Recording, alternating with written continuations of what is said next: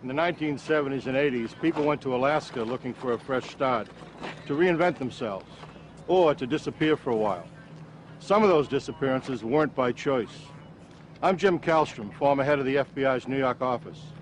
A serial killer's rampage was exposed when the bodies of young women began turning up in shallow graves that dotted the Alaskan wilderness. The killer was at home in the rugged terrain, but the hunt for him began 3,000 miles away, where FBI profilers mapped the criminal's mind.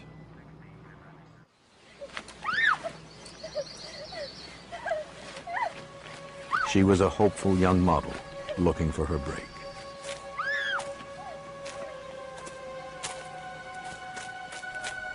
She accepted a job with a man who claimed to be a photographer, but turned out to be a merciless killer.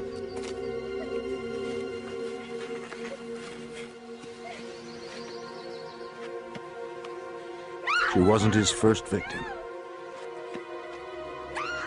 or his last.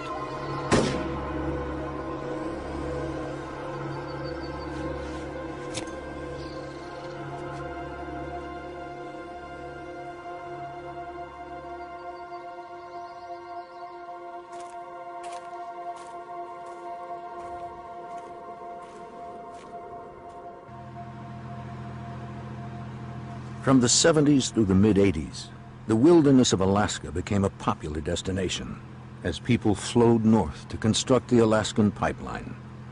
The population boomed. On August 13th, 1982, two off-duty Anchorage police officers were hunting moose near the Knik River, in a wilderness about 20 miles from Anchorage.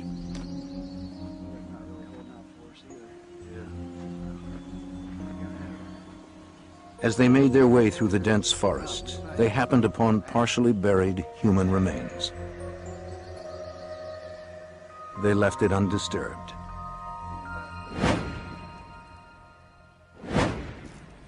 The next day, crime scene technicians from the Alaska State Troopers arrived at the scene. Crimes out here fell under state jurisdiction. Besides clothing and an elastic bandage, troopers found a .223 caliber shell casing in the shallow grave. Conveniently buried here in the sand. Dental records identified the remains as 23-year-old Sherry Morrow, an exotic dancer reported missing a year earlier by her boyfriend. Troopers called him in to break the news. Her clothes matched the ones he reported her missing in, but her good luck charm, the gold arrowhead pendant she never took off, was gone. Morrow was probably murdered shortly after she disappeared, giving the killer more than a year to cover his tracks. Finding him would be next to impossible. In the year following the discovery of Sherry Morrow's body, more women began turning up. It's a sad truth that finding bodies in the Alaskan wilderness wasn't all that unusual. 2 or 3 times a year, some novice hiker or hunter would get lost and succumb to the elements. But a growing number of bodies had a different story to tell. During new road construction on September 2nd, 1983, a crew unearthed human skeletal remains not far from where Sherry Morrow's body had been found 1 year earlier.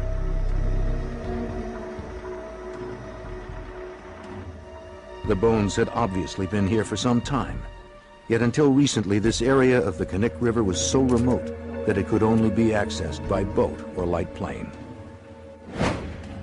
The remains were identified as 17-year-old Paula Goulding, an out-of-work secretary who had moved to Alaska from Hawaii. She had been missing for 5 months. Like Sherry Morrow, she had taken a job as an exotic dancer to make ends meet. And like Sherry Morrow, a .223 caliber cartridge was found at the site. For Alaska State Trooper Wayne Van Clausen, the connection was frightening.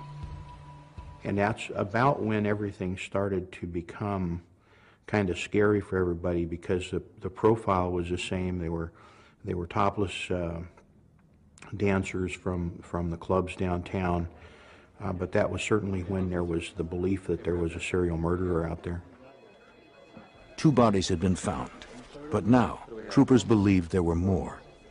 They began to revisit missing persons reports. Many of those reported missing were exotic dancers, but in Alaska, their disappearance was not unusual. Missing persons was a relatively low priority. Statutorily, if you're an adult, you have a right to be missing. And there were a lot of instances where these girls would just jump on a plane and go away. Between 1980 and 1983, 12 women had been reported missing. That was only a fraction of the unreported total. Troopers now wondered how many of the missing women were victims of the killer. That would be difficult to determine. The Alaska State Troopers sent the evidence from the Sherry Morrow and Paula Goulding crime scenes to the FBI's laboratory in Washington, D.C. for analysis.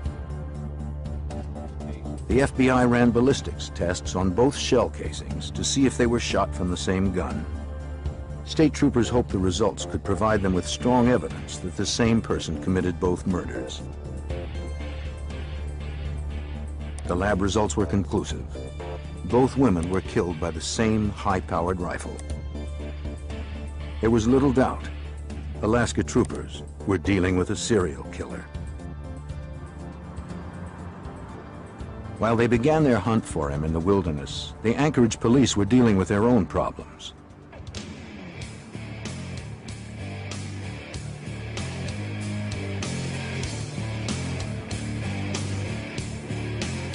Every city has its dark side, and Anchorage is no different. Except that in Alaska, the nights are longer and darker. In the 70s and 80s, Anchorage was a frontier town. Men came here to work hard, and women followed to ease their loneliness. Some women were lured to the strip clubs, hoping to earn a quick buck. Others, looking for more respectable opportunities, worked in the clubs until something better came up. For many, it never did.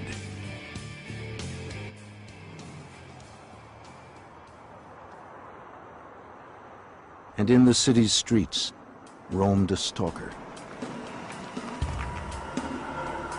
He chose carefully. His victims were hardly missed. For in a city made up largely of strangers, it's difficult to be a missing person.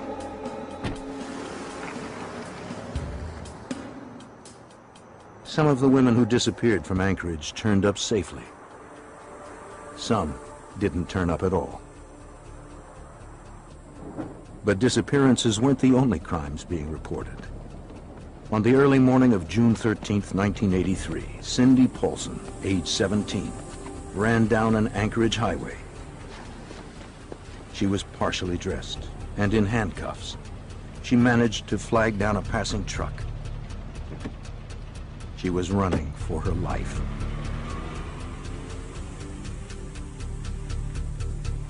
The motorist dropped her off at her motel apartment.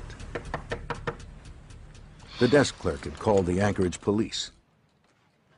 Miss Paulson? An officer removed her handcuffs and tried to calm her. You all right? Here, let me get this. Anchorage police officer Greg Baker recalls the incident. We found her in handcuffs with very little clothes on. She was real credible. She was very scared, she was very frightened, and she told us her story. Paulson, the prostitute, told Baker that she picked up a trick the night before. She described him as wiry, scruffy, about 6 feet tall, with glasses and a stutter. He was not the kind of person she thought of as threatening. But as soon as she stepped into his car, he handcuffed her and put a wood-handled revolver to her head.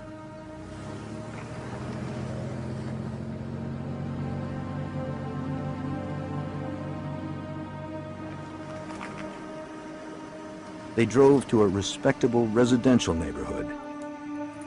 He pulled her into his house.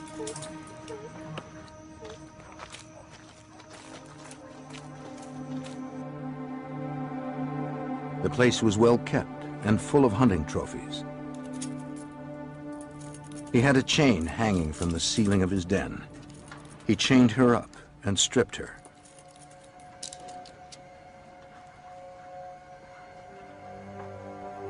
And there she was tortured and raped repeatedly for hours.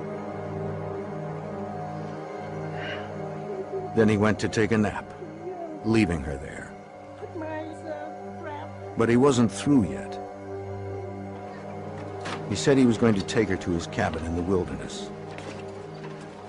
He said if she tried to get anyone's attention, he'd kill her, and them as well. He told her he already had his alibi worked out. His friends were willing to lie for him. No one would believe her story. They ended up at the airport. She could see him loading a weapon into a small aircraft. She also saw her chance for escape. Her one chance to save her life.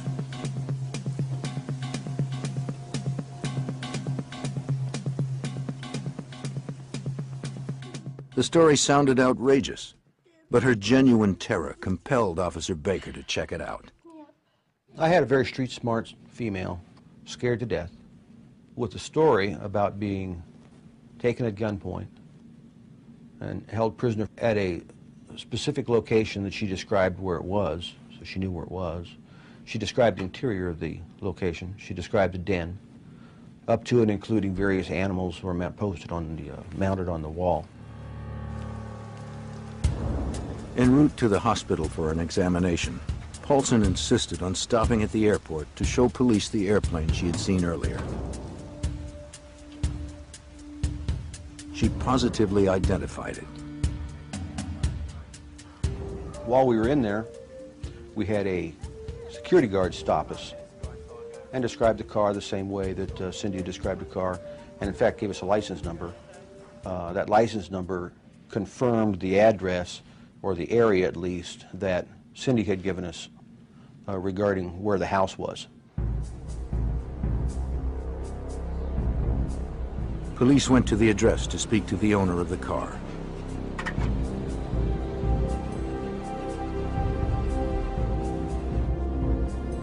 They arrived moments before he pulled up, driving the vehicle described by Cindy Paulson.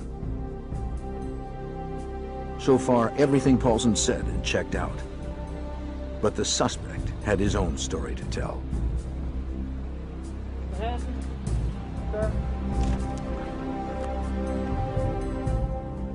According to the motor vehicle records, the car that Cindy Paulson was abducted in belonged to Robert Hansen, a baker in Anchorage.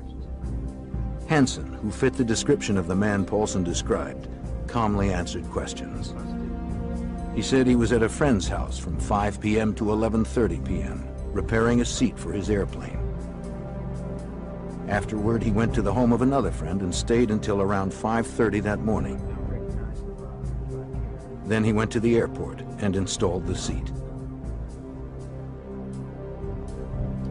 Hansen gave police his consent to search his house.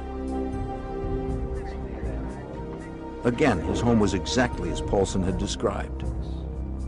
That only proved she'd been in the house, not that Hansen had raped and tortured her there. They could find no evidence of that. They did notice a loose-fitting wall panel. Behind it, they found a collection of weapons, but that wasn't surprising. Hansen was an avid hunter. They did find a revolver, but it didn't match the one that Paulson described. The gun, the chain, and the blanket she was wrapped in were nowhere to be found.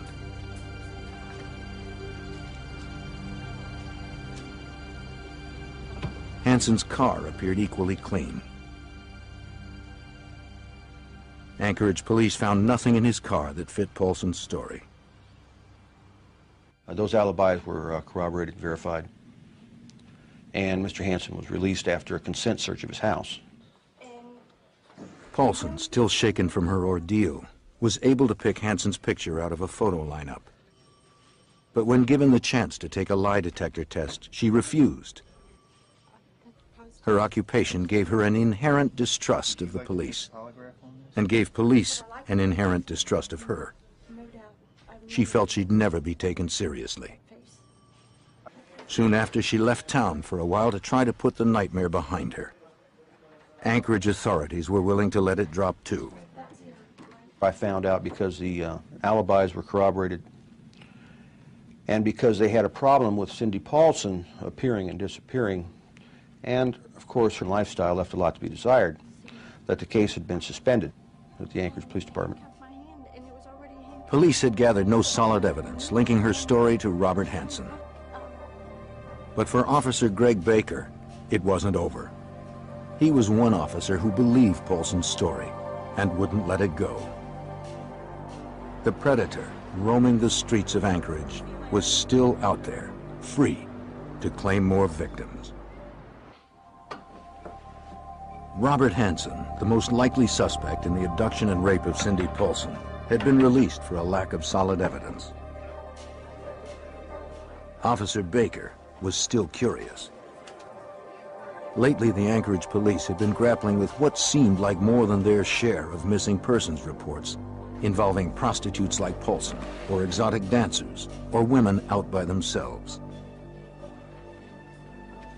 Paulson's assertion that she was about to be put on a plane only reinforced his creeping suspicions about Hansen. He had taken her to the airport where he was going to fly her out with the story that if she maintained her helpfulness, that he'd bring her back and let her go. Well, Cindy was bright enough to know that she was on a one-way trip, and so was I. And so I kind of just put two and two together and figured that he was a very good suspect for the missing dancers. Baker's supervisor had suspended the investigation into Robert Hansen, but Baker couldn't let it go. Cindy Paulson's nightmarish story had too much detail to not have some basis in truth. But no one except Baker would listen to her. He continued his investigation. On the surface, Baker found nothing in Hansen's record to arouse suspicion. He had moved to Anchorage from Iowa 16 years earlier and opened a bakery. It was a huge success. He had a wife and children, and except for his stutter, he fit in completely. When he wasn't in the kitchen, Hansen enjoyed flying his small airplane, a Super Cub Piper. Back on the ground, he took to the woods. He was a solid citizen. He just didn't fit the model of a serial killer. There were plenty of others drifting through Alaska more suited to that role. They didn't have businesses. They didn't have families. Hansen did. He had everything to lose. Frank Rothschild was a prosecutor involved in the Paulson case. Bob the baker. The troopers and the police used to go to his donut shop all the time. It was a very popular place to go. He had a bakery. People knew him. He was friendly. He was just a hard-working guy. Unaware of Officer Greg Baker's local investigation in Anchorage, state troopers were still trying to find their serial killer. Bodies continued to be unearthed in the Alaskan wilderness. Troopers set up a task force to study the similarities between the missing women and the murder victims. They hoped to find a common thread that would lead to a suspect. Until authorities knew more, they did their best to educate dancers and prostitutes about playing safe. For the first time, police and prostitutes were on the same side. According to Rothschild, the goal was preservation. Law enforcement were then and had been for a time advising young women who were working in some of these clubs and who were working the streets to be careful and to advise them there was a maniac out there who seemed to be abducting and killing people. A little digging revealed that Hansen's criminal history was extensive. 12 years earlier, in 1971, He'd been arrested twice for kidnapping, rape, and assault with a deadly weapon. They were crimes that bore an eerie resemblance to what Cindy Paulson had endured. Baker couldn't bring this information to his supervisor. The Paulson case had been officially suspended, and Baker was bucking authority. That left him no alternative. And at that time, I gathered up all the reports and background that I could find on Mr. Hansen and carried it over to the troopers. When the troopers received the file from Officer Baker, they were optimistic. Paulson's testimony, along with Hansen's police record from Anchorage, made him a prime suspect in the state case. The troopers' investigation dovetailed with Baker's. They were both dealing with the same maniac. Robert Hansen was their best suspect. I think everybody was looking at him real seriously because he made a good suspect when you looked into him. He had a pretty extensive criminal background, including some sexual assaults. The only problem was the proof. Though Hansen was a violent sex offender, his record indicated nothing about being capable of homicide, nor was there any direct link from him to Sherry Morrow, Paula Goulding, and the other missing women. At this point, troopers didn't even have enough for a search warrant. They knew only that 3 women were dead and 12 were missing. Out there lurked a serial killer. Troopers needed to catch him before he killed again. They needed help. We knew we had a mass murder on our hands. That was not something Alaska had any experience with. Somebody obviously knew that the FBI not only had experience with it, but had set out this unit that was designed specifically to try to assist in discovering who these people were. To catch a killer in their own backyard, the troopers called on help from over 3,000 miles away. Only the FBI had the resources needed to get inside a killer's head. When the Alaska State Troopers determined they had a serial killer on their hands, they realized they didn't have the expertise to stop him. But they knew who did. Quantico, Virginia is home to the FBI's Investigative Support Unit. Here, agents attempt to predict behavioral patterns by analyzing a criminal's actions. Retired FBI agent John Douglas helped pioneer behavioral profiling and still works as a consultant. His profiles are based on 25 years interviewing convicted killers. They taught Douglas how to think like they do. He's learned that serial killers are acting out their fantasies of control and conquest. As Douglas slowly wins their trust, he takes them back to the scene of their crime. You finally get them talking, they start giving you that 1,000-yard stare. They're back 10 years ago, 20 years ago when they were perpetrating the crime, and they kind of lock into that 1,000-yard stare, and their memory is just so precise. And the fantasy is what keeps them going over and over and enables them to survive when they're incarcerated. So I got to tap into that. It takes time, but once I'm in there, I get tremendous information. From these interviews, he distilled a checklist of traits and habits that serial killers share. They start young, with lesser crimes such as arson or cruelty to animals. Over the years, their violence builds. To every new case, profilers bring the knowledge of how killers evolve. To understand the criminal, you must look at the crime. You just want to see if you can come up with an analysis based upon preliminary police reports, crime scene photographs, a profile of the victim, autopsy protocol, reviewing that, review the autopsy photographs, do an analysis of the overall crime, the risk level that the subject took, the victim risk level, analysis of the area, maybe the crime scene, maybe you have multiple crime scenes, and then based upon that, you attempt now to come up with a specific type of profile. By examining every aspect of an unsolved crime, a profiler can determine specific characteristics of that killer, such as age, occupation, and physical characteristics. The troopers contacted the FBI to see if the Bureau could work up an analysis of the Anchorage killer. They hoped the profile would sharpen the investigation and bring overlooked clues to light. The troopers gave the FBI what they needed to build the behavioral profile. For a scrupulous, accurate profile, they required only facts from the troopers, no analysis or theories. Trooper Wayne Van Clausen didn't want to lose any time. The information he received from Officer Baker aroused his suspicions about Robert Hansen, but he needed more information. Criminal records were just beginning to be computerized, and he didn't have access to them all in Anchorage.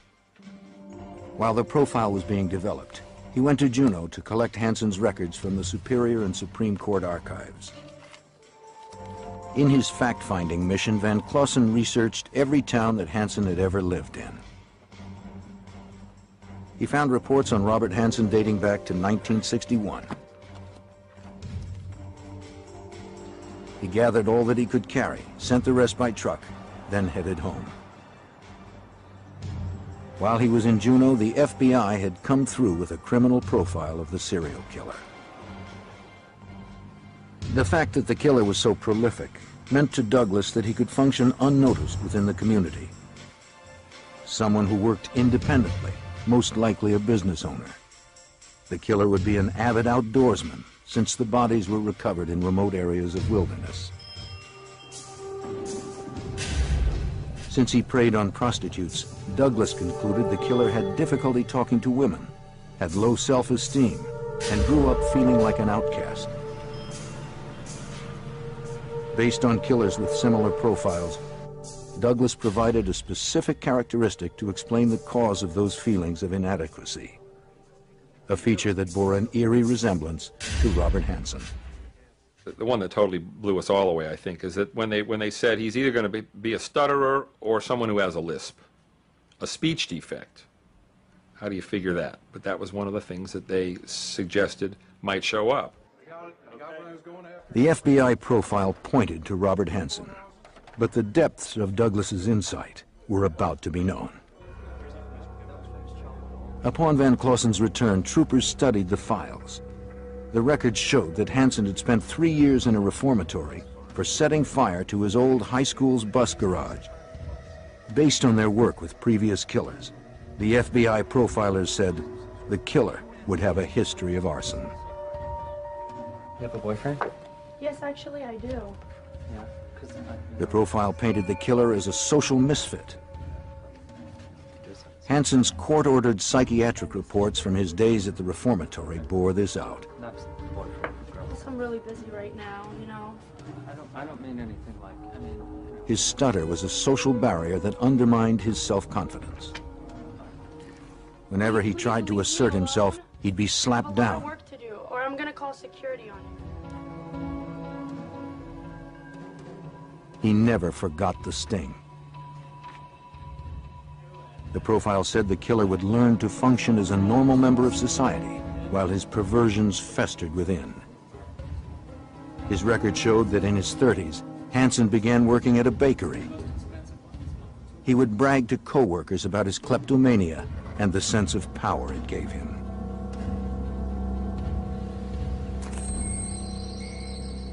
He also bragged about his love of hunting. He took great pleasure in exerting power over his prey, stalking it, then wounding it, and he became good at the kill, winning prestigious awards. In 1967, he moved to Alaska to start a new life, and for better hunting. 3 years after moving there, his record showed he was arrested for the attempted rape of a young receptionist at gunpoint. He pleaded no contest to assault with a deadly weapon.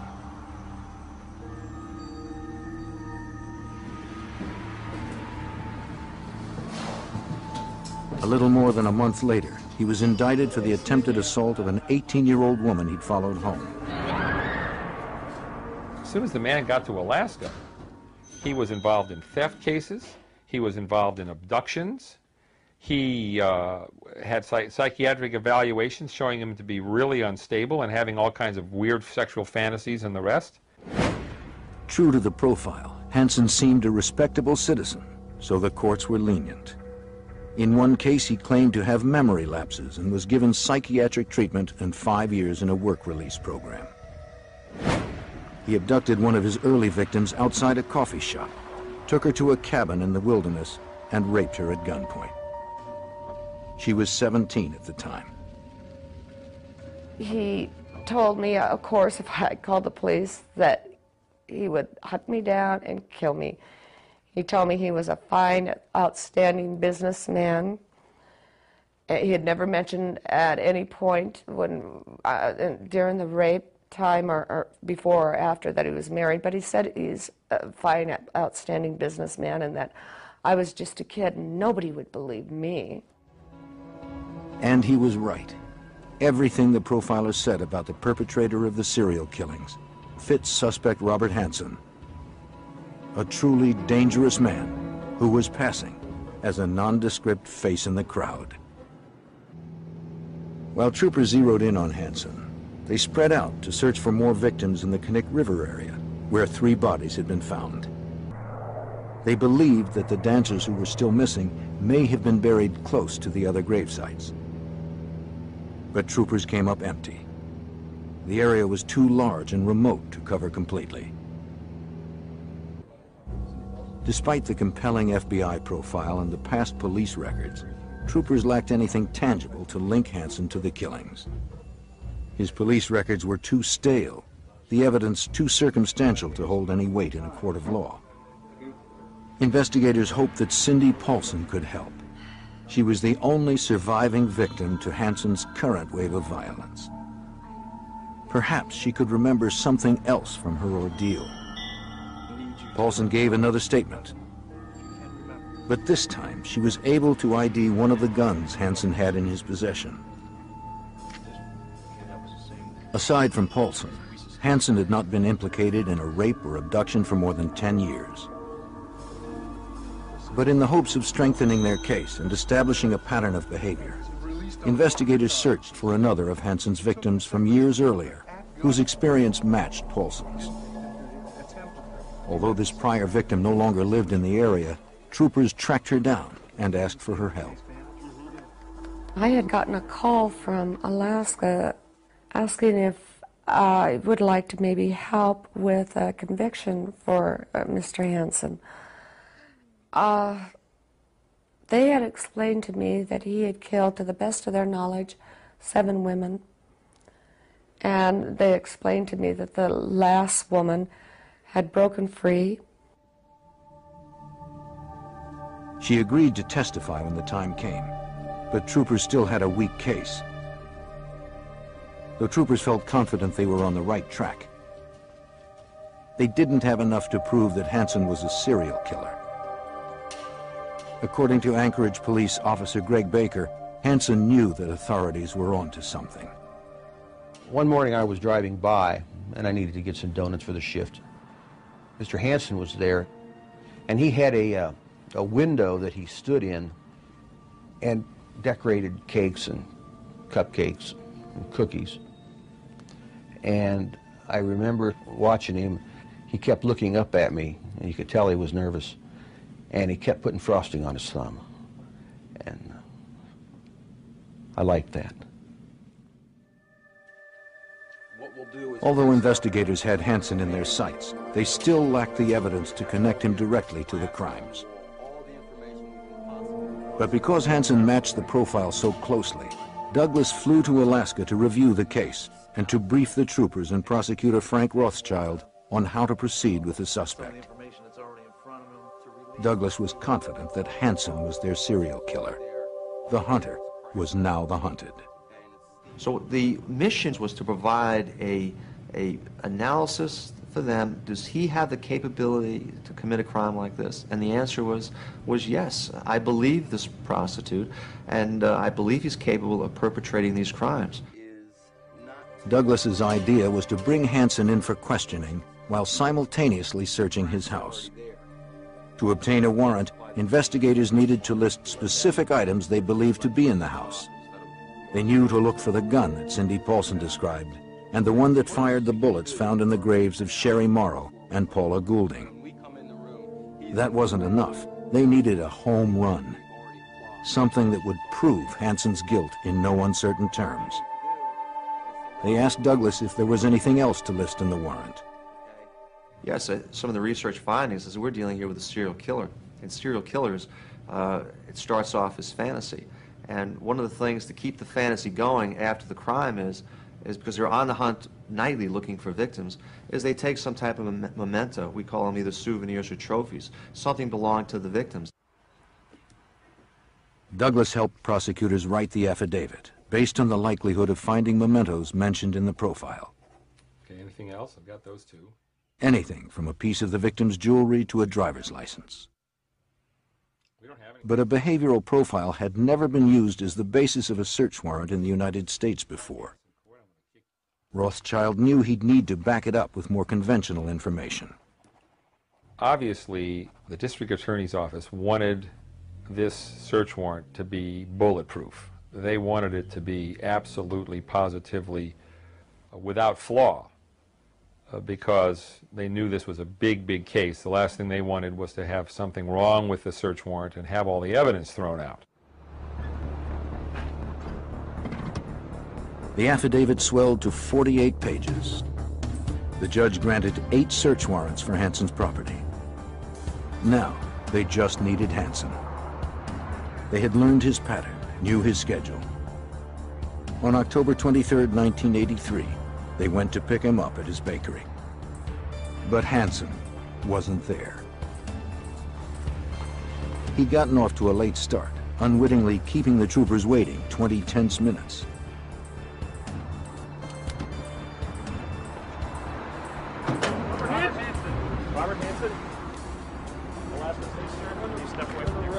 When asked to come in for questioning, he didn't resist. The interrogation room was ready for him. The goal was to keep him off balance, hoping to elicit a confession and avoid a lengthy legal case. Douglas helped the troopers design the interrogation room for the biggest psychological impact. Crime scene photos and related materials were strewn everywhere for Hansen to contemplate before his interview. At the appointed moment, the troopers arrived, and the mind game began. Mr. Hansen? The FBI coached Rothschild on how to play it. Ask him questions in a way that would prompt more discussion. So that's game plan number one. Then obviously, we've got all of these cases that have been investigated. And to get him to talk specifically about those, he's trying to search us out. What do we know? So I could see his game plan was to kind of find out what we knew and play off of that. And my game plan, of course, is to find out what he knew. While Rothschild tried to get Hansen to open up and confess, troopers served the search warrants. Hansen's wife was home. The troopers were extra cautious, videotaping the entire procedure. What they were looking for could be anywhere, even in plain sight.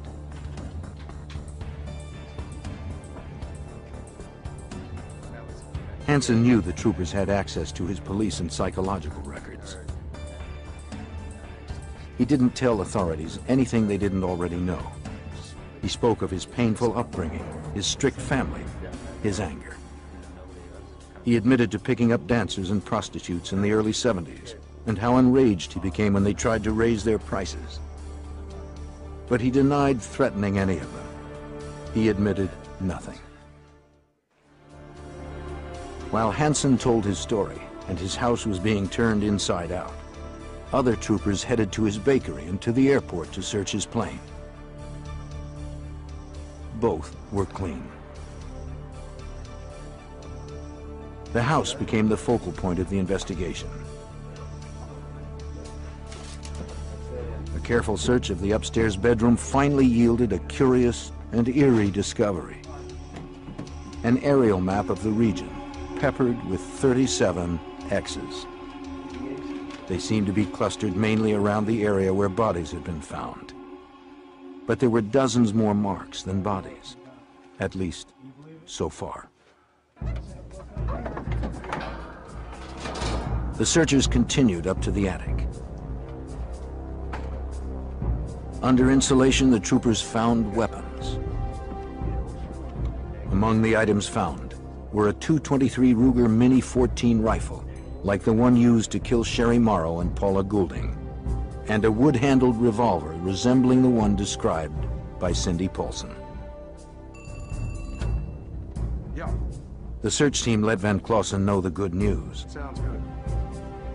These women look familiar? Have you ever seen them? The net was closing on Hansen, and he knew it. But he wasn't ready to talk just yet. Take another look. The interview dragged on for hours. It didn't seem like a confession was likely. I haven't. Never seen. While troopers collected the evidence, the case unwound even further. Hansen's friend and neighbors stopped by, curious about the activity. She was stunned by the news, then made a confession that demolished the last of Hansen's story. She told troopers that her husband provided Hansen with his alibi on the night of Cindy Paulson's abduction. He'd lied to protect his friend, not realizing how serious Hansen's charges were. The husband later called police and retracted his statement. Hansen's alibi evaporated. As the search continued, the troopers found the most incriminating evidence so far. Evidence that Douglas knew had to be there somewhere. They found Sherry Morrow's necklace and other personal property belonging to the dead or missing women. They had found Hansen's stash of trophies. Yeah, this is Baker here. Investigators called the station. Though they had Hansen where they wanted him, still he wouldn't confess. But they had enough to lock him up on the Cindy Paulson case. Bail was set at $500,000. Investigators now had time to build their case against Hansen as a serial killer. They called the prior victim to see if she was still on board. And at that time, they thought he had killed 11 women. And was I still interested in being a witness? They really felt that they may need me because he hadn't confessed. All right, what you got? 3 points on the map found in his bedroom matched the locations of bodies recovered by the troopers. Another X marked the location of a body recovered by Seward police years earlier. The remaining X's presumably marked the graves of more victims, dozens of them. Looking at the map obviously was pretty chilling because we believed the map. The map was a body count as far as we were concerned. The man had kept track. He didn't have newspaper clippings. He had the map. When the troopers believed they had enough to convict Hansen on at least 4 murders, they confronted him and his lawyer with the evidence. Hansen couldn't refute it. He had no place left to hide.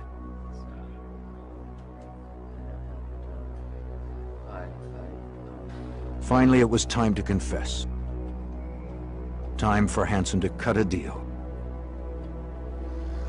Hansen said he would confess to the murders that could be proven, as long as the trial was given no publicity and that his family be left alone. He demanded that he be imprisoned outside of Alaska when the trial was over. In exchange for only 4 convictions, he agreed to show the troopers where more bodies were buried. Investigators called the prior victim to tell her the good news. The third time they called back and said that he had confessed and they wouldn't need me. So I hung up the phone when we were done talking. I got my son off to school, got my husband out the door, and proceeded to fall apart. I started crying. I couldn't stop. I had no control over it. It controlled me. I could see each and every one of those women, how they died, probably hunted down like dogs, wounded and then hunted more.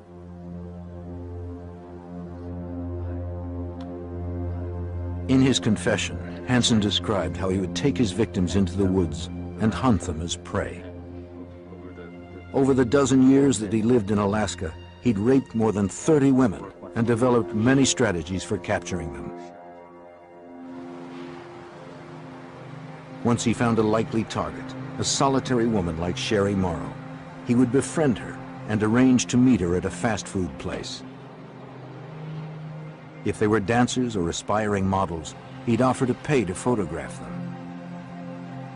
He'd arrive early and stay in his car. That way he'd be certain the woman arrived alone and had no one waiting for her in the parking lot.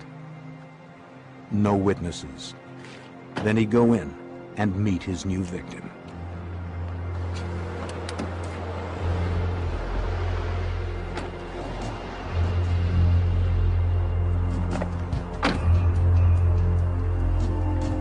One half of the handcuff was already fastened to the seat. Hansen boasted that snapping the other half onto his victim's wrist while reaching for his gun became like a reflex. Then he would take them home or to a remote motel to rape and torture them. Afterwards, he'd blindfold them and drive or fly them to the outskirts of town until he arrived at a secluded spot, his hunting ground. His habit was to toy with his prey before he made the kill.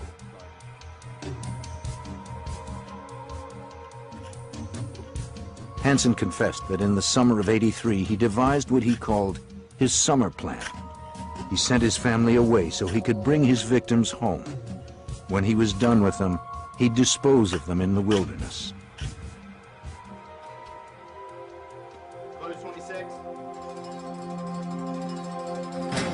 On February 27, 1984, Robert Hansen was convicted of murdering 4 women and sentenced to 461 years plus life with no chance of parole.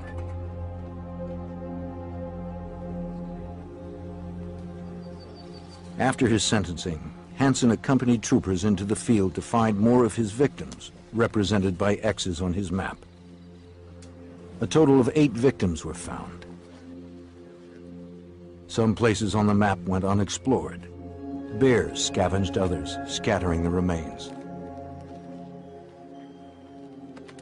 Investigators will never know how many of the 37 X's represented one of Hansen's victims. According to John Douglas, the map might have depicted only a small part of his hunting grounds. Killers like Hansen will come into contact with a lot of women, but fantasy is everything, and they may not like the way the person talks or the person dresses, the style, and so they'll make a decision. Well, this one will live. This one over here will die. I believe he was good for a lot more cases, and I still believe there was a chance that one of the reasons that caused him to go up to Alaska, he was running away from homicides back in the lower 48. In the United States, an estimated 35 to 50 serial killers are active at any given time. Profiling has made them easier to spot and apprehend. Each time one is captured, investigators learn more about their twisted motivations, making it easier to catch the next one.